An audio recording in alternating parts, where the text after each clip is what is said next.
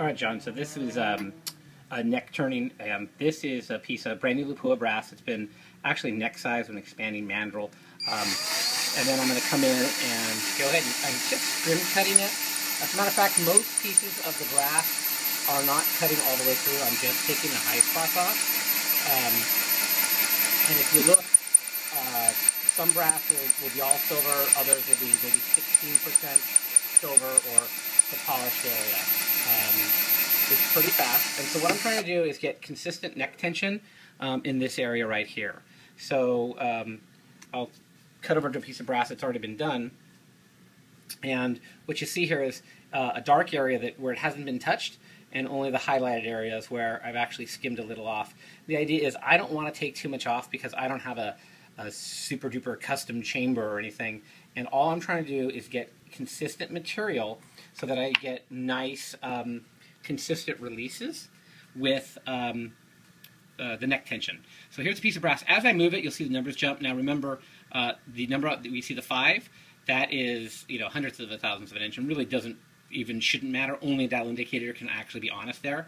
So as I'm turning this, you can see that it ends up in the same spot. Now the numbers that jump in is my fingers touching it, but it is incredibly consistent in terms of thickness. Now this gauge measures thickness, and again for the bushing I'm going to use.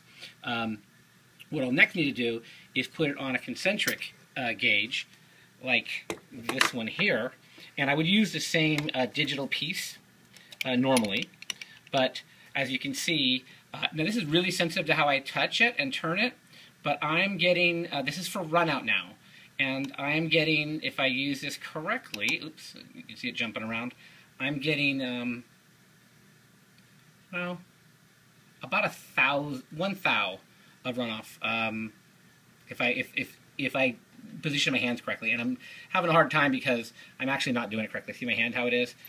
Typically you'd make sure that you had consistent pressure as you were turning it with 2 hands, but since I'm trying to give you a little bit of an idea, there's more consistent pressure, and you can see how steady it is, and that's right down there in the neck. That's amazing. So that's why you want to get this 21st century little lathe. And again, you could probably even get, well, I can't really get better results, but you could get, you could neck tune them all the way to a specific chamber, but that's not what we're after. We're after the thickness of the brass along the neck to be exactly the same between case to case in that fired batch. And that's it. So I'll upload this to YouTube, and we'll talk later.